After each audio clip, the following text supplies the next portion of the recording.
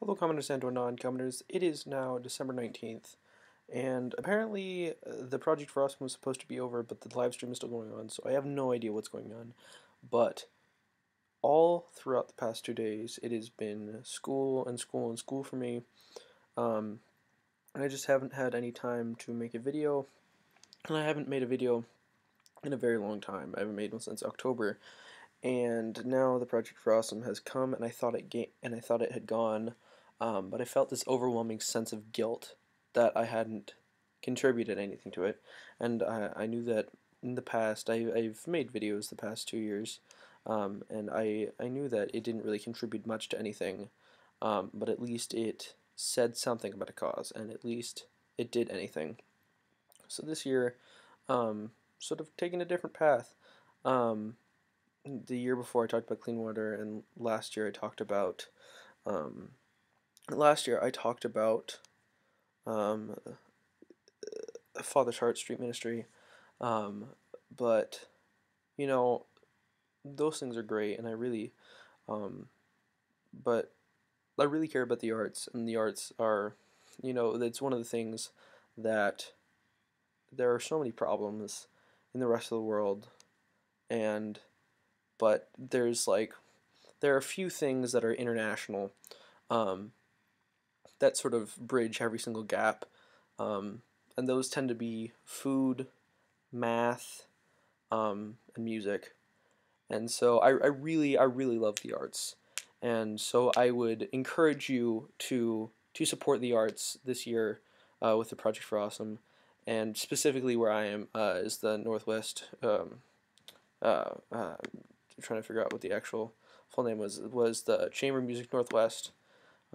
It's it's music, and it's really it's a good thing. It's all right. It's a pretty good charity, but just sort of to be mindful for yourselves to donate to the arts. Um, just not necessarily. It doesn't even have to be now, but it really does. Uh, it blesses those people a lot, and there are so many things. It's such an expensive hobby, or an expensive career, or an expensive thing to do, and like you know I feel like I'm sounding like I feel like I am being selfish on behalf of the artists in the world, but it is really just it's one of those things that just um, mine just goes between all gaps. It bridges all gaps. It's just it's a great thing to support, and the arts wherever you go is probably underfunded, um, unless you live somewhere, with great arts programs, but that just is becoming less and less nowadays. Um, and so I'd really encourage you to donate to the arts, specifically performing arts, visual arts as well, um, and and um, and like the written word, all these things. They're very important. Um, and yeah, so Chamber Music Northwest. That is what is specifically to me, um, here. Also, like the Portland Art Museum, they accept donations, and they do things well with them.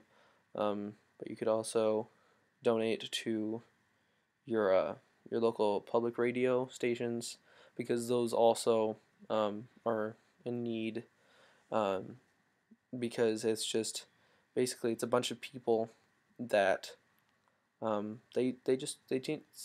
tend to love what they do, and it sort of is the same sort of thing with artists. So yeah, be mindful of it, and if you can, um, you might want to vote for performing arts thing. It likely won't become anything, so I would just suggest voting. I mean, donating something yourself, um, even if it be like your time, which is kind of a difficult thing to donate in one of these situations. But anyway, thank you, and this has really helped me. I haven't made a video in a very long time, and this has helped. It's just sort of getting words out of my mouth. Thank you. Have a nice Project Awesome. And I hope to see you next week.